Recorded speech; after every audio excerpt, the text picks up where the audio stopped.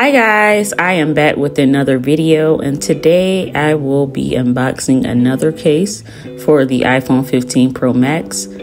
Today we have the Spigen Zero One White. Spigen's packaging is pretty simple, so let's go ahead and get into it.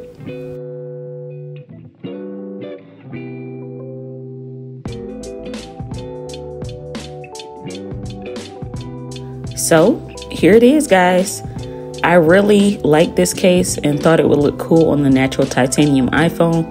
This case is located on Amazon for a price of $20.99. It is also linked in my storefront, so if you're interested, you can check it out in the description.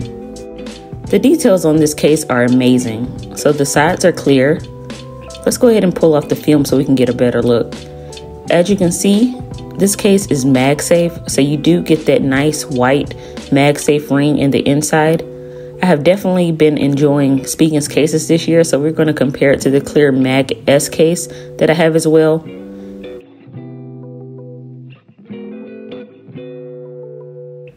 You do get that same nice Spigen logo on the side. And guys, I cut my finger really bad a week ago, so I do apologize for the wrap on my finger. I'm sure it may be distracting, but what's underneath is even worse, so yeah. And here's just a quick comparison to the Spigen Mag S case.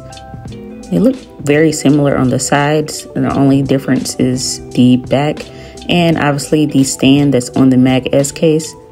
But both of these are easily great choices. The texture on this case is a little bit different than your usual clear case.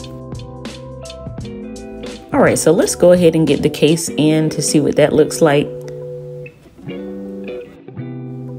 It pairs perfectly and it fits very nicely in the hand while adding little to no bulk. You can also feel some of the textures of the design on the back, which is pretty cool as well. And guys, I can't say it enough how good this looks with the natural titanium iPhone. The gray pairs perfectly.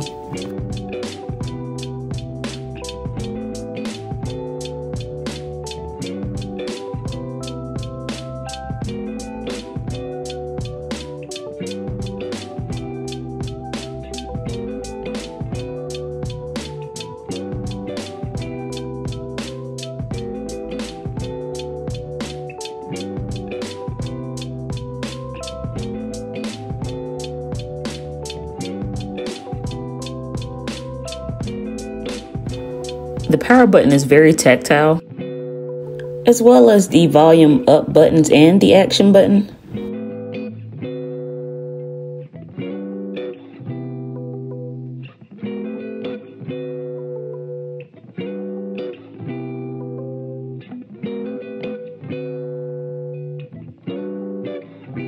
It works very well with my MagSafe wallet from last year, which I only have on currently to match my wallpaper. And plus, orange is my favorite color, so this is always a win-win. And also, while we're talking about wallets, let me know in the comments what are your thoughts on Apple's fine woven wallet. I haven't picked up one yet, but I have definitely been thinking about it. I bought 2 Apple leather wallets in different colors last year and really enjoyed them, so I'm not sure.